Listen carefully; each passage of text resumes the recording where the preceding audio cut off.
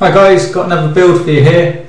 This time we're doing a build for the Witch Doctor in Diablo 3, and this one will give you a good Inferno leveling build. If you've got to Inferno and you're having trouble with the Witch Doctor, this build should help. Now obviously it's all down to the way you play, and by this time in the game you've got a good idea of how to play your class.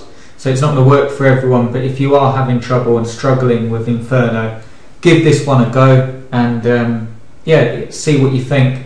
I will say though, someone came up with a good point. I was posting these builds, they do help, but the other thing that really helps is that you need to have the right gear. You need to have good equipment if you're going to take on Inferno. So that's I will do some more builds or more videos with the builds that actually show you some good armor sets and weapons for all of the classes, which should help you out. But for now, assuming that you've got good gear, this build should help you with Inferno for the Witch Doctor. So I'll just load on the skills.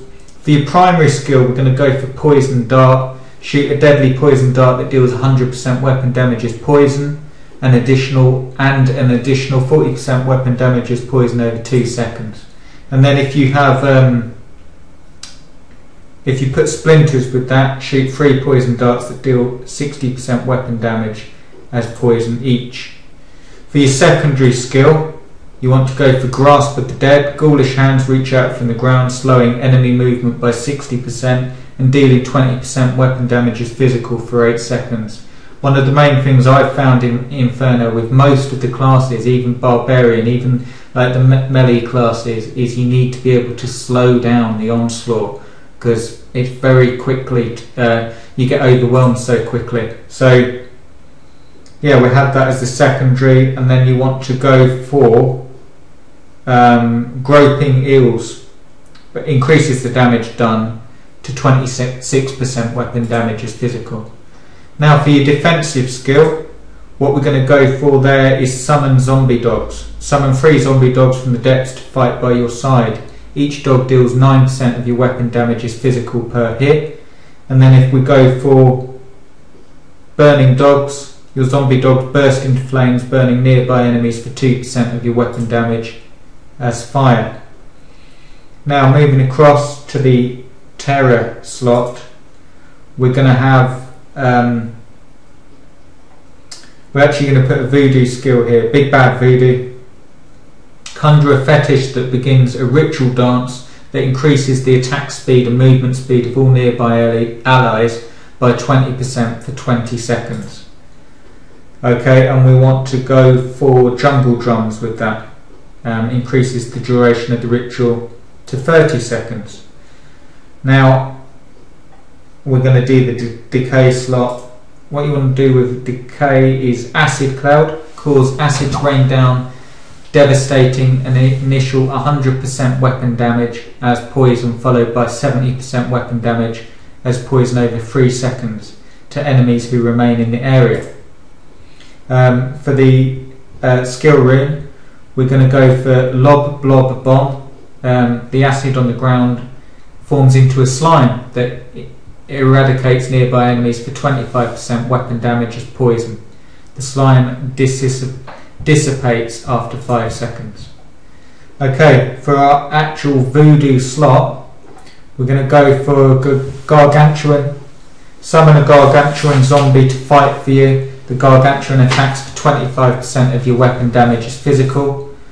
And you want to go for Big Stinker. The Gargantuan is surrounded by a poison cloud that deals 15% weapon damage of poison per second to nearby enemies. Okay, right, your passives that we're going to go for are Pierce the Veil. All of your damage is increased by 20%, but your mana costs are increased by 30. You want to go for Fetish Sycophants. Whenever you cast a physical realm spell, you have a 3% chance to summon a dagger-wielding fetish to fight by your side for 60 seconds.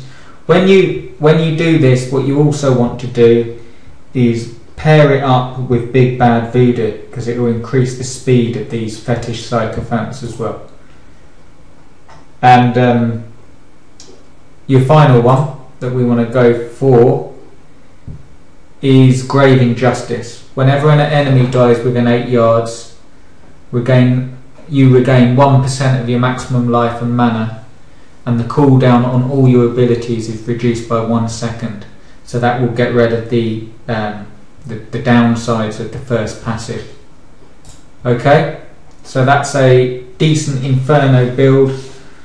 Basically, it's focused on AoE and keeping distance, which is what you want to do in Inferno. You don't want to get caught up in the middle of a fight, because it very quickly, the mobs just surround you and the damage you take is too much.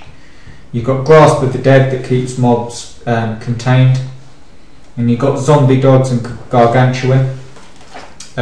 Basically they use their own AoE to inflict damage. You've got Acid Cloud, which is you can cast on mobs that are trapped in GOD, and you've got some passive talents to boost your damage and then sort of get rid of the cost of some of the passives as well.